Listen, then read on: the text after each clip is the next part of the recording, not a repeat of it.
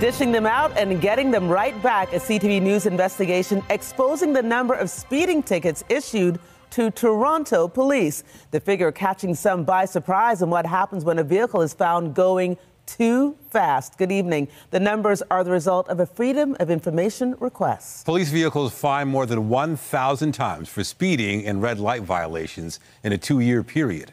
CTV John Woodward is live with our top story. John, what do the tickets tell you? Nathan, the tickets, which are issued through pictures taken by the machines like the one behind me, show us where and when police vehicles are speeding or running red lights. They are allowed to do those sorts of things in emergencies, but those aren't the situations that we see in a lot of these tickets. The 30-kilometer-an-hour speed limit sign in this photo is just a suggestion to this officer who was ticketed $85 for going 13 over. This special constable ticketed $120 for zooming 59 kilometers an hour in a 40 zone right next to Gulf Road Junior Public School as school buses picked up students. The tickets among hundreds obtained from the Toronto Police Service by CTV News through a Freedom of Information request, as Toronto's finest faced fines from the city's automated speed and red light cameras. Police are allowed to speed in emergencies. What might have happened on Lawrence Avenue as this cruiser follows an ambulance through a red light, or when this car got a $634 ticket for going 92 in a 50 zone. But there aren't a lot of parking emergencies. This parking enforcement car was ticketed $227.50 for going 65 in a 40 zone on Renforth Drive. Tickets show the same vehicle was dinged 2 days later. City data also obtained by CTV News shows some patterns. 1,038 automated speeding tickets were written to police vehicles in Toronto over a 26-month period, or about 5 tickets every 4 days. In that time period, they got 164 red light tickets as well. According to the data, the most number of speeding tickets at any spot, 55, were issued at Beverly Street and Darcy Street, a few blocks west of 52 Division. The largest number of tickets issued for running red lights was 23 at Warden Avenue and Ellesmere Road. The tickets to police vehicles just a fraction of the hundreds of thousands of tickets the machines issue each year. But road safety at the TPS is not just a theoretical issue. The SIU are investigating after a cyclist was struck and seriously injured by a Toronto police cruiser earlier this month. Police said the cruiser was responding to a call. The thought of police officers who are paid to uphold public safety are in fact endangering public safety to the extent that they are speeding casually past speed cameras. That's not good. A possible close call here. This ticket shows a pedestrian was in the intersection when this cruiser ran the red at Spadina and King Street. The TPS pays these tickets up front, but says it frowns on unnecessary speeding, saying professional standards determines which unit the vehicle is from and notifies that unit's complaints coordinator, who will then conduct an investigation to determine if an exemption is justified. If the coordinator determines there was no justification, prescribed hours would be docked from the officer's pay as a penalty. The most recent data show automated tickets issued to the police actually rose from 435 in 2021 to 495 in 2022, worrying critics who saw the force get millions more in last week's city budget. Obviously, they've got to look at what system do they have for dealing with these tickets, and they've got to change it. But they say these machines offer more accountability than when it was only the police writing these tickets. So while we were trying to track these tickets, we FOI'd the city as well as the police, and the numbers we got back from each side were different. The city had issued more tickets than the police actually acknowledged. And so when you look at that from some of these critics' perspectives, they're wondering if enough is being done to track these officers who are speeding when they don't need to. Reporting live, I'm John Woodward. Nathan, back to you. All right. Thank you, John. Meanwhile, parking enforcement officers are on the job today, a change from what many have expected on holidays. If you didn't remember to pay for your spot, you may have learned your lesson the hard way. CTV's Scott Lightfoot is live with us now. And Scott, did you pay for your parking today? I walked, so I'm good, but we did pay for the truck here, yes. You know, curb space is at a premium here in the city, and that's why a courtesy that drivers have been extended on statutory holidays in the past ends as of today. From now on legal holidays, you will have to pay for parking if you park on city streets. It is a holiday purchase some, like Sam Spatero, would rather not be paying. Usually you don't pay for this holiday, but I figure I'll come down and pay anyway. What he and other drivers were paying for today was parking. Today is, historically in Toronto on stat holidays, we would not be enforcing the on-street paid parking, but today that changes. Just so you know, okay? Starting with this Family Day holiday, on-street paid parking bylaws will be enforced by parking enforcement officers across the city. If you're used to, coming downtown or anywhere in the city where there's paid parking enforced, and on a holiday, usually you would have a freebie and you wouldn't have to pay, and now you are to pay, and if not, you could be subjected to a parking ticket. According to the city, reasons for this change include increased competition for curb space with streetcar corridors, bike lanes, cafe TO patios, and other infrastructure. It was always just a operational decision. It was never actually in the bylaws that we are to not enforce on a statutory holiday. So now with the city changing and more demand for curbside parking, the Toronto Police Service is the one who has decided to make this operational change and to begin enforcing on-street paid parking. Some drivers today almost caught unaware of the changes. There's already park enforcement coming to ticket the cars, but we got it just in time, just to pay for the tickets. So now we save ourselves a few bucks. Good thing he was a nice guy. Others not impressed, having to pay to park on a holiday. Wrong thing the city's doing. Makes people not come to Toronto. Now, we did see some tickets handed out today, but parking enforcement officers have the discretion to ticket or not ticket, so you may get a warning. They do want to get the message out that this will be standard practice going forward on legal holidays from here on out. Reporting live downtown, I'm Scott Lightfoot. Andrea, back to you. Thank you, Scott. Walk carefully there. Still ahead, a family devastated how an airline lost a loved one's ashes. Pat Ford with the details in just a few minutes. But first, a live look outside on this Monday evening. Today was chilly, but mainly clear across southern Ontario. Certainly much more seasonal compared to earlier in the month. And we also had some sunshine. Michelle Gilbert's here with a look at the current conditions. Hey, Michelle. Hi, Nathan. Yes, sunshine in abundance, especially earlier in the day. A little bit more cloud cover later on, but really not a bad day at all as long as you were bundled up to get outside and enjoy some winter activities. As we look at our satellite and radar imagery now, you can see we have more cloud cover here in the GTA extending up towards the Upper Great Lakes. A little bit of flurry activity as well that has been popping up along the lakeshore, extending out towards Durham region, also for Muskoka region and over towards Barrie and Orillia. So be aware of that. Otherwise, we're looking at mainly clear conditions through the overnight, or I would say just a few clouds here and there. Winds are out of the west, 11 kilometers an hour. That's probably enhancing that snowfall off of the lake and western edges of, or east of the city of Toronto, I should say. -3 feeling like -7 at the moment. As we get through the overnight period, -9 feeling like -11. And that's how it will feel first thing in the morning. So you'll want to bundle up. But I will let you know that we're going to be a little bit milder for the next few days again before we dip into cooler air yet again. So, Andrea, I'll let you know how that plays out in the full forecast. Back to you. Thanks, Michelle. 2 shootings in 2 days. There is a sense of fear in a North York neighborhood tonight. Gun violence once again front and center. Extreme violence increasing anxiety levels. The weekend bloodshed particularly brutal. CTV's Beth McDonnell is live with more. Beth. Nathan, this command post behind me has been set up in the Driftwood Community Center parking lot. Officers are here to help community members access counseling and provide safety, as many are feeling anxious. On horseback and around the Jane and Driftwood neighborhood, Toronto police are working to bring a sense of safety back after 2 brazen shootings at bus stops in just 24 hours. We know the community is definitely alarmed, and so are we. As a presence and to help anyone trying to cope with the violence, officers have set up a command post.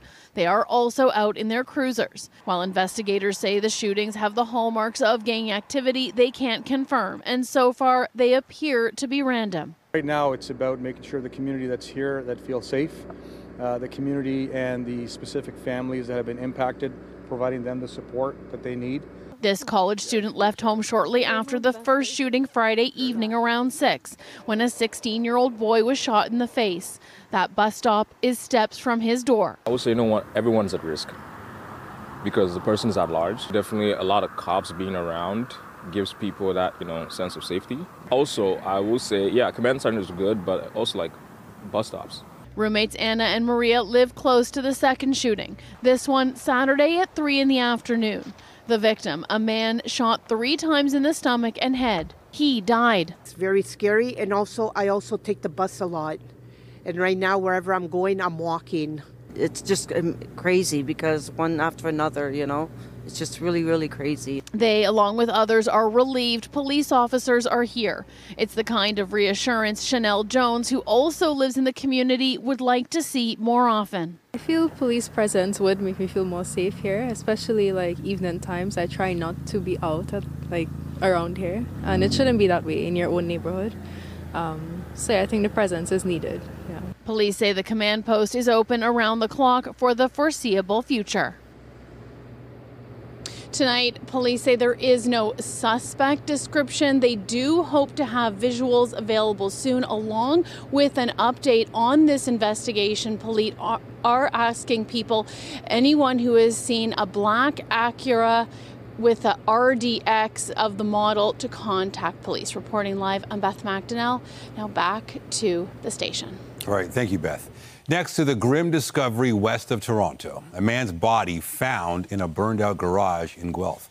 CTV's Stephanie Davis has more on the investigation. A heavy emergency presence on Hands Drive in Guelph Sunday evening. Smoke seen billowing out of a home's double garage doors. The fire came in through a 911 call at 5:37 p.m. last night.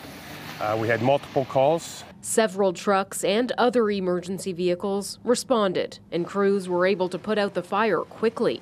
The investigation still in its early stages, but fire officials confirming it started in the garage. The fire did not breach outside the garage, and most of the house is totally fine other than minor smoke damage. As firefighters searched the rest of the home, a man was found with what police are describing as serious injuries. He was brought to Guelph General Hospital, where he was pronounced dead. The fire department saying his injuries were unrelated to the fire. The fire did not cause the injuries that the person that was deceased sustained, and as such, the fire marshal's office is not coming to investigate it, and it's going to be investigated by Guelph Fire Prevention, and the cause is still under investigation. In a statement Monday, Guelph police say, quote, "At this time, it is believed the fire was deliberately set. No arrests have been made as part of the investigation, and police say no suspects are being sought. The fire department says no vehicles were inside the garage when the fire broke out." Stephanie Davis, CTV News. Next to what's been a deadly season for snowmobile enthusiasts in Ontario. At least a dozen people have died in incidents across the province. CTV's Austin Lee reports. A tragic snowmobile collision near Renfrew that claimed the life of a 29-year-old woman and sent a 33-year-old man to hospital with critical injuries came as a shock to Mark Diot. Devastating to hear that.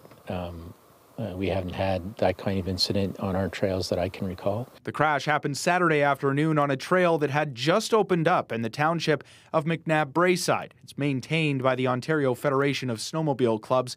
The driver was pronounced dead on the scene, while the passenger is still in hospital fighting for his life. The next day, about 120 kilometers outside of Kingston, another rider crashed into a tree and was thrown from their vehicle. They were airlifted to hospital with serious injuries. Up to this point in our season, we've had barely any snow. We've had a very mild winter. So I think we're seeing more people out on their snowmobiles right now.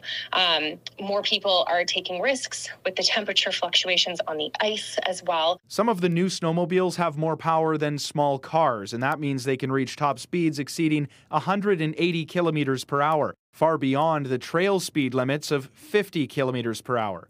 Most of the areas you've seen these are on old railway beds, and these are great for trails. They're very smooth, very smooth corners, but they do encourage people to go faster than they probably should go. And depending on the experience of the person, they may not really be able to handle that. Police are still investigating exactly what led to Saturday's fatal collision near Renfrew. Austin Lee, CTV News. It's now been exactly 1 year since the family of Ron Peterson learned of his stabbing death in downtown Barrie. The healing continuing for those he's left behind. CTV's Mike Arcelides reports on how loved ones are honoring their father. We miss him and love him so much. And not a day goes by where we don't think about him, you know? Like, not a day. The Schneider family is still trying to make sense of Ron Peterson's death a year ago on Family Day. You don't have to be with your family for it to be Family Day to still remember them and be with them, but it's definitely harder when they're not here. It's here along Collier Street in downtown Barrie where the life of Ron Peterson, also known as Ron Brennan, was taken. The 47-year-old Barrie husband, father, and grandfather died when family members say he was stabbed on the street and later sought help in a nearby Dunlop Street restaurant. He was a big part of the community. It really hurt everybody when he wasn't here anymore. His family says Ron, who struggled with his own demons, was a leader and protector for those battling homelessness and addiction. His death, they say, leaves a gaping hole in his family and those whose lives he made better. No matter what your family is going through, whether it's addiction, homelessness, mental health, just a hard time, maybe they lost their job. I mean, you need to reach out and understand that when you are in a hard time, you are still a person who is full of feelings and love and capable of giving to others, and just reach out and tell them that you love them and you're proud of them no matter what choices they've made, because when they do make those choices, it's not because they don't love you. It's because they don't love themselves. The men accused of his murder remain behind bars. The allegations against them have not been tested in court. Ron's family wishing he was here with them today, reminding others this Family Day to cherish what they have before it's gone. Oh, I just want him to know that we're okay, but we miss him. You don't want to have regret for not seeing them and making them feel worse. You know, you need to see them because they might not be here tomorrow. Ron's family inviting anyone who would like to honor him or those who are in their hearts and on their minds this Family Day to join them by the South Shore Centre on Tuesday night from 5 to 7, where they plan to release lanterns and balloons for those who are gone but not forgotten. Mike Arsledy, CTV News, Barrie. There's an urgent call for action as the number of Ontario seniors is growing faster than the general public. A new report says that will soon put massive pressure on the province's already strained healthcare system. CTV's Annie Bergeron-Oliver reports. Across Ontario, many emergency departments are already in crisis, and that is expected to get worse unless thousands of healthcare workers are hired to help seniors stay in their homes. We need to pay attention because these are the folks who will need so much care from the healthcare system. And any part of the care that is higher than home care is very, very expensive. Within the next 6 years, Ontario's over 65 population is expected to grow by 650,000 people, as those over 75 grows by 350,000. To maintain current service levels, a new report estimates Ontario alone needs to hire at least 6,800 more personal support workers. Caregivers are burning out. It is a real systemic issue, and that's why we have to make sure we build up our home care system so that we can avoid all of that stress on people and on the system as well. Advocates say this trend exists across Canada, and governments at all levels have been warned about the risks of doing too little for years. If we invest in things like preventive health, vaccine coverage, and other initiatives to keep people healthy and well, we're going to be okay. However, if we don't, what we're going to see is our acute care system nearly broken. Daniel Clark knows just how difficult it can be to navigate the home care system. He says staff shortages and high demand made it nearly impossible to get his grandmother reliable care. With my grandma, there was, certain days where there was supposed to be someone there in the morning to help out, and they weren't coming until, later in the afternoon, or there's some days where she was completely missed. So it was really difficult to be something that you could really depend on and rely on. Home Care Ontario estimates the government needs to spend another $411 million a year over the next 3 years to beef up the system, or it says that an elderly tsunami will put even more strain on the healthcare system. Annie Bergeron-Oliver, CTV News, Ottawa. Meanwhile, an effort is underway to increase living kidney donations and transplants among racialized groups in Ontario. The project focuses on groups more prone to kidney disease because of greater rates of diabetes and high blood pressure. Doctors say some racialized patients don't ask their family and friends to donate a kidney because of cultural beliefs. Health Canada is funding the project that is also operating in BC. A town in central Saskatchewan is mourning the loss of 5 people in a house fire. 2 seniors and 3 children died in the community of Davidson. The blaze happened around noon yesterday. The RCMP says an 80-year-old man and an 81-year-old woman were pulled from the home and passed away in hospital. Once the fire was put out, crews discovered the remains of the children inside. No further details have been released. Canada is donating more than 800 drones to Ukraine. These drones are going to help Ukraine's frontline troops assess targets and threats quickly with accuracy and effectiveness. They have an automated and autonomous navigation system, and their rugged design makes it possible to carry different camera systems and payloads that can detect, recognize, identify, and acquire targets. The Sky Ranger aerial systems are built in Waterloo, Ontario, and are valued at over $95 million. The donation is funded by the $500 million in military assistance announced by the Prime Minister last year. Since February 2022, Canada has committed more than $9.7 billion in aid to Ukraine. There is growing global outrage over the prison death of Alexei Navalny, the Russian president's most vocal opponent. Navalny's widow accuses Vladimir Putin of poisoning her husband and vows to carry on his work. CTV's Joy Malbin reports. Alexei Navalny's widow vowing to continue her husband's fight for a free Russia. Using Navalny's old YouTube channel to accuse President Vladimir Putin of poisoning her husband and covering it up. They are hiding his body and lying, she says, waiting for the traces of Putin's Novichok to disappear. We will find out who committed this crime and name names and show faces. Navalny barely survived a poisoning 3 years ago. Critical of Putin, he inspired Russians to rise up. Imprisoned as an extremist, Navalny died suddenly at an Arctic penal colony in Siberia, just 1 day after joking and looking healthy during this court appearance. Navalny's mother in the black coat tried to see her son's body but was blocked from entering the morgue where she was told he would be. Told by the Kremlin his body will be held for 14 days. In Moscow, Navalny's supporters call him a hero, continuing to lay flowers and tributes even after hundreds have been arrested. And across Europe, people are taking to the streets. In Washington, U.S. President Joe Biden blames Putin for Navalny's death, frustrated with House Republicans who refused to pass a military aid package for Ukraine's war against Russia. The way they're walking away from the threat of Russia, the way they're walking away from NATO, the way they're walking away from meeting our obligations, is just shocking. The White House says the U.S. is considering slapping additional sanctions on Russia, and the European Union is demanding an independent investigation into Navalny's sudden death. Joy Malbin, CTV News, Washington.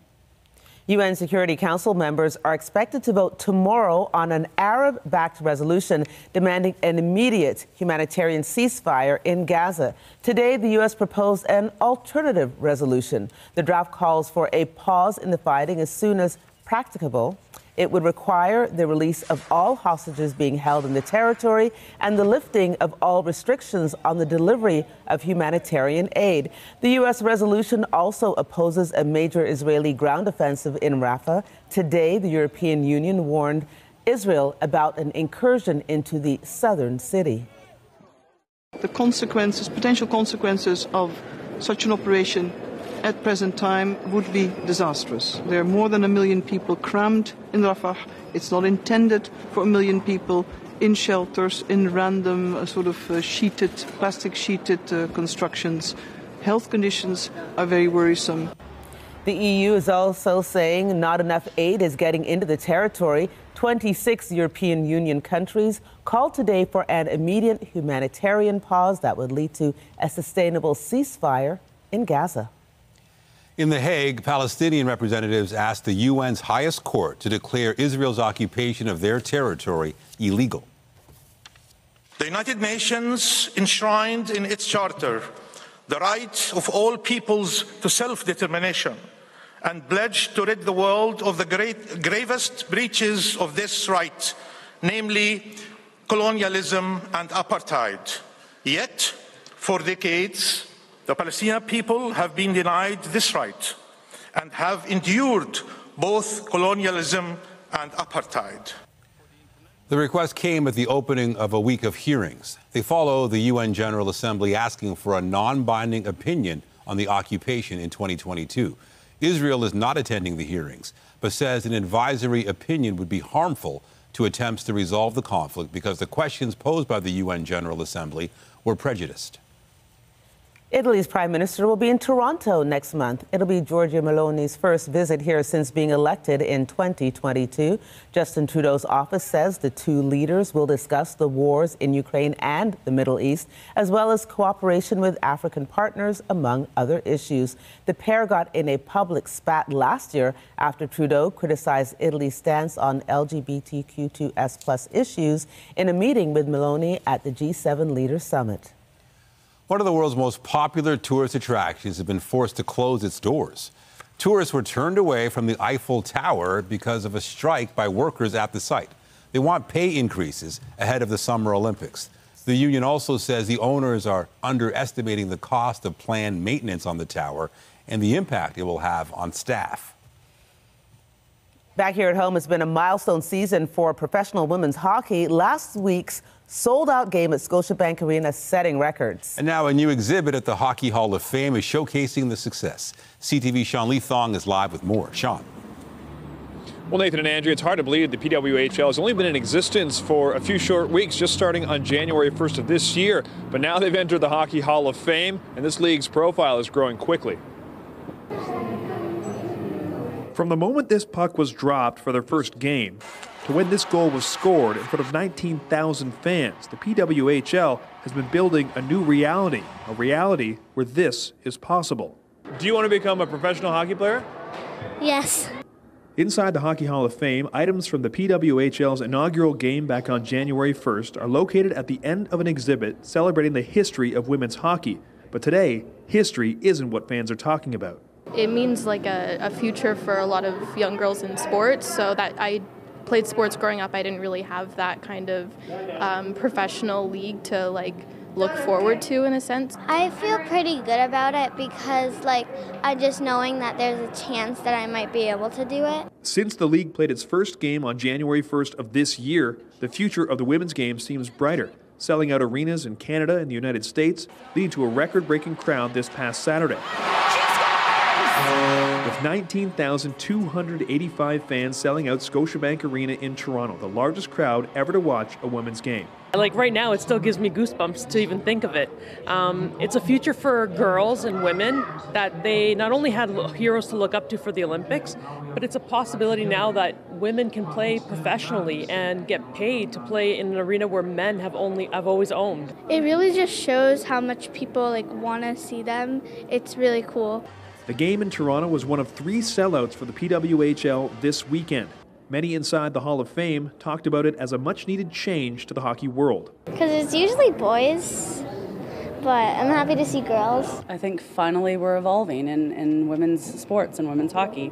Finally. I think it's amazing. I think it's limitless. And I think if it can show people what's to come and build some energy and excitement around that, there's nothing but good things. And as the PWHL is sitting at the end of this line for women's hockey history, perhaps it's the beginning of a new chapter, one where they will take up a lot more space. And we see these pictures from Scotiabank Arena on Friday night. Much of the conversation today was about that huge crowd. Even though the league had been doing so well, people were surprised to see that large crowd, the large engagement, the sound inside. And now they're looking forward to the future. Reporting live, I'm Sean Lee Thong. Andrea, I'll send it back to you. Thank you, Sean. The Toronto Maple Leafs kicked off a road trip today with a rare weekday afternoon game. With Krug and Nylander takes that away. Maybe a break. William Nylander in with Holmberg. Scores. But the early start didn't seem to bother the Leafs. William Nylander scored the Leafs' 3rd goal, and that was all they would need, beating the Blues in St. Louis 4-2. Toronto has won 4 straight and plays in Arizona on Wednesday. Speaking of Arizona, Austin Matthews, where he's from, has been named one of the NHL's 3 stars of the week. The Leaf center had hat tricks in back-to-back games and added 2 assists. His team won 3 straight games during the stretch. Matthews is now the 10th player in the NHL history to record 6 hat tricks in a season. Edmonton Oilers center Connor McDavid and Florida Panthers left wing Matthew Tkachuk are the other 2 stars of the week. Later on CTV News, whether it was lacing up the skates, strapping on the skis, or just spending precious time together. How people across Ontario are marking this Family Day. And I'm Pat Foran. Coming up on Consumer Alert, when you take a flight, there is always a chance your luggage could go missing. A Brampton family says they had a suitcase get lost by an airline, and it was carrying their brother's cremated ashes. I'll have that story. That's just ahead. When we're looking at conditions for skiing and snowboarding, they are good right now. It looks like many runs around resorts around the region are reporting really solid bases, and we've had that colder weather, meaning it'll stick around. A little bit of a milder stretch this week, though. I'm going to tell you more about that coming up before we get back to wintry conditions. And stay with us. We've got another full night of great shows for you right here on CTV. Welcome back. Whenever you take a flight, there's always a chance your checked luggage could go missing. But if it does, it's usually found. But a Brampton family says when one of their suitcases was lost, they never got it back. And it contained very precious cargo. Here's Pat Foran, and Consumer Alert. Pat. Thanks, Nathan and Andrea. The family was taking their brother's cremated remains to Jamaica for a service. They put them in a checked suitcase, but when they arrived, the luggage was missing and it's never been recovered. It will be a miracle if we'll be able to get that luggage back, but we're still hoping. It was just over a year ago that Conroy Matthews died. His brother Charles says he still thinks about him almost every day. It was sad for me to lose him because we do everything together, and he was like my twin brother. Before Conroy passed, he had a final wish. He wanted his cremated ashes to be placed next to his mother's gravesite in Jamaica. We should take some of his ash and put beside our mom. A group of family members flew to Jamaica for a memorial service last March, but when they arrived, the checked suitcase that contained their brother's remains had gone missing. Without Conroy's ashes, the service didn't happen. There was no body or more ashes for the service to take place. It was very, very sad, very depressing. Charles says he phoned the airport in Jamaica, went there several times, and filled out a missing baggage form. When he returned to Canada the following month, he says he also contacted the airline, Air Canada, and was told when the suitcase was recovered, it would be sent to him. But it was never found. The luggage is missing, and we've had no form of compensation or even kind words. In a statement to CTV News, the airline said it was very unfortunate, but said while the family informed the airport, it only learned of the lost suitcase 3 months after it went missing, so it was not possible to track the suitcase or provide compensation. Air Canada added, cremated remains may be taken on board in your carry-on luggage, provided they are stored in a material that can be security screened.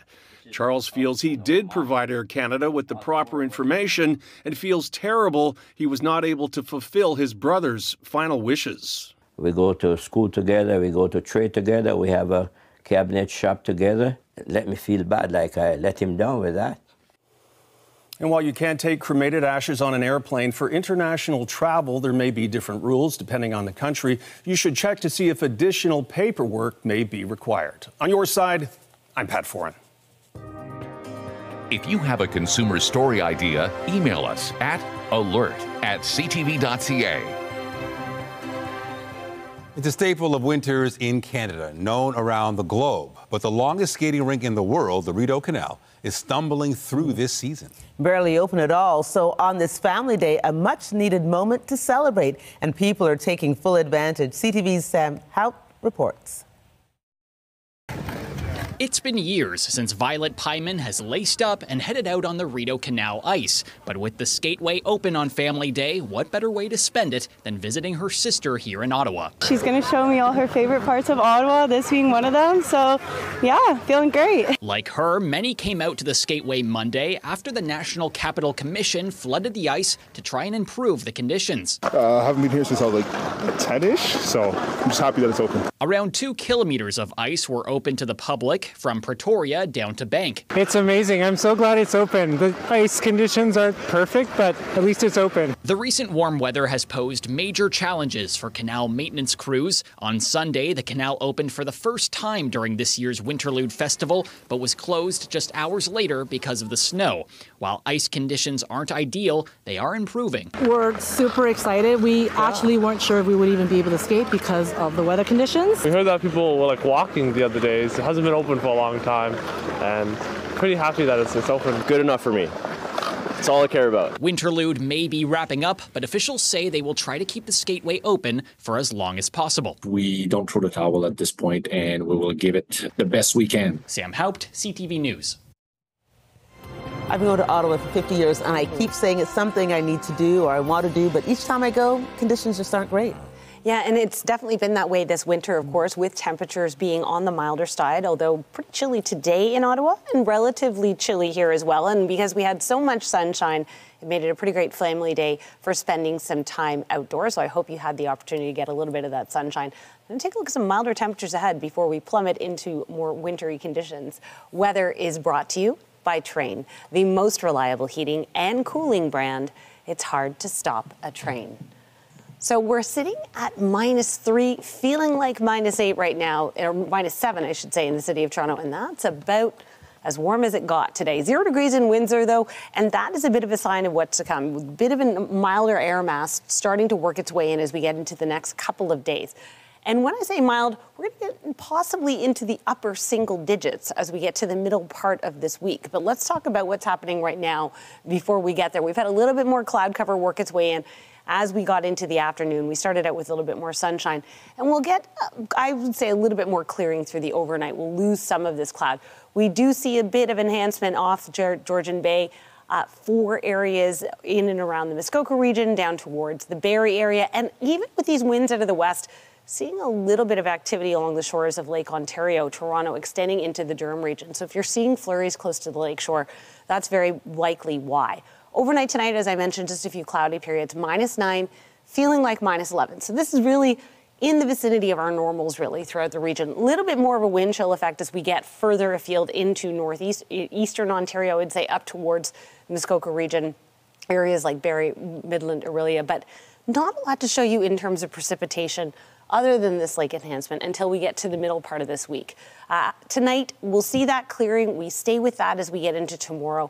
Lots of sunshine on the way for us. And as I mentioned, milder temperatures, less wind. That's going to make things feel quite comfortable as we get into the day. So as we get into the morning, there's that clearing, more cloud cover off to the north and east of us. That stays with us until the evening, really right into Wednesday. Then we see the cloud cover start to build in for Wednesday. And then late Wednesday, we see the advancement of the showers with the system that's moving in from the west. It's far to the west of us right now, behind the upper Great Lakes. So this stays with us into Thursday. We have showers into Thursday as well. And we stay mild. So tomorrow, 3 degrees, maybe feeling as cold as 0. Here's that milder point in our upper air pattern as we get midweek. And then as we get into Friday, you know, as we circle into much colder air. And this is how that plays out in the 7-day forecast. So 3 degrees tomorrow, -2 overnight. And mind you, we're starting feeling around -11, -10 first thing in the morning. So do dress for that. 7 degrees for Wednesday, increasing clouds, showers Wednesday night and into Thursday. 7 degrees both of those days. 4 degrees for Friday with a mix of sun and cloud. And then we plummet down to -12 Friday night into Saturday with the chance of flurries and stay colder for Saturday. And then rebound as we get past Saturday. Back to you, Nathan. All right. Thank you, Michelle. Straight ahead, that taxing feeling. Filing season is kicking off. The important dates and what else you need to keep in mind as you crunch the numbers this year. Ready, set, file. You can be forgiven for groaning, but it's officially tax time in Canada. Starting today, your income tax returns can be submitted online ahead of another date we all need to remember, April 30th. Here's CTV's Mike Lang. It's easy to dread and easy to put off tax season. But a taxing situation owner Rob Katzman strongly recommends preparing early. You want to avoid surprises. If you file your tax return at the beginning of March and you end up owing money, you've got 2 months to save up and pay your bill. And so that tax returns can be quickly reclaimed. It's your money. Don't you want it now? Katzman has been operating his Alliston office since 2017 and helped more than 2,000 clients last year. He says working with a reputable accountant can take a lot of stress out of tax season and that it's important to have a strong, trusting relationship with your tax handler. There are so many changes that happen from a year-to-year basis. Unless you're working in the industry, it's difficult to keep up with them. A lot of the changes may apply to you or may not. The first noticeable change this year, 2024 federal income tax bracket thresholds have shifted compared to those from 2023. But a significant change, especially with an aging community, all trusts that exceed $50,000 in value must be registered. It is for all trusts that are in existence, no matter when they were started. Most people don't even realize that they have a trust. Katzman says this will apply most commonly to parents who wish to co-sign their children's bank accounts and vice versa for adults who wish to manage their elderly parents' finances, as well as parents who co-sign a mortgage with their children to help them buy a property. Katzman warns that failing to register trusts could prove to be costly, as penalties start at $10,000 and could be as high as 5% of a trust's value. Tax preparers could also be held accountable. If you have a trust situation and I don't ask you about it, I'm actually liable to a $2,500 fine. Katzman says the cost of registering a trust varies by case and that a trust return should be filed with the help of a professional. He also reminds those who are eligible to apply for a multi-generational home renovation tax credit and for potential new homeowners to open a first-time homeownership savings plan. Mike Lang, CTV News, Barrie. Still ahead, content clampdown, why TikTok is under formal investigation in Europe and what sanctions the social media giant could face. The thought of police officers who are paid to uphold public safety are in fact endangering public safety to the extent that they are speeding casually past speed cameras. That's not good. Updating our top stories, calls for greater accountability over police officers caught speeding. Data obtained by CTV News shows more than 1,000 automated tickets were issued to officers over a 2-year period, with the number of tickets increasing from 2021 to 2022. We know the community is definitely alarmed, and so are we. So we're doing our part in making sure they feel safe. A police command post has been set up in a North York neighborhood following 2 shootings over the weekend, including one which claimed a man's life. The other left a 16-year-old boy with life-threatening injuries. Police say they're still searching for a suspect in both incidents. We need to pay attention because these are the folks who will need so much care from the healthcare system. And any part of the care that is higher than home care is very, very expensive. A new report is calling for the province to hire thousands more PSWs. It's all part of an effort to address the rising number of seniors in Ontario, a group that is growing more quickly than the general population.